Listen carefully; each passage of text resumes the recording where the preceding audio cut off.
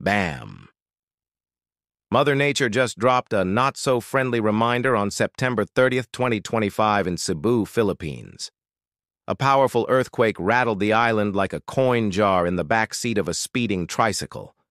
This was no mild tremor nonsense. This was the real deal, the kind that makes buildings sway like drunk uncles at a fiesta. Now let's get one thing straight. Earthquakes happen because tectonic plates grind against each other like two stubborn kids fighting over the last slice of pizza. And Cebu sits right in the ring of fire, that fiery stretch around the Pacific where quakes and volcanoes are as common as karaoke machines. Scientists from PHIVOLCS have been warning for years that these faults are locked and loaded. And boy, did they just prove their point.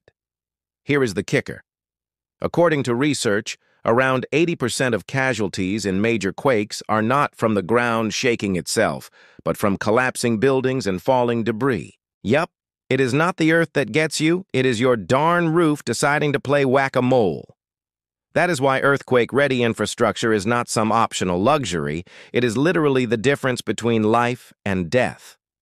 Now, I know some people will say earthquakes cannot be predicted, and sure, you cannot slap a calendar reminder on Mother Earth. But studies show that countries with strong quake prep, like Japan, have dramatically lower casualties compared to places that skimp on safety. Translation: practice drills, retrofitted buildings, and emergency kits are boring until they save your butt. And let's not forget aftershocks. These little jerks are like the annoying sequels nobody asked for, sometimes popping up days or even weeks later. People get lulled into thinking the danger is over, and then wham, your cupboard launches canned goods like it is auditioning for a food fight championship. Bottom line, Cebu just got one heck of a wake-up call. Nature does not play favorites, and crap happens when we are not prepared. So if you live in quake zones, take notes, because science already gave us the manual. The only question is whether we are smart enough to follow it or whether we keep learning the hard way. Stay safe, stay smart, and for goodness sake, bolt that furniture down.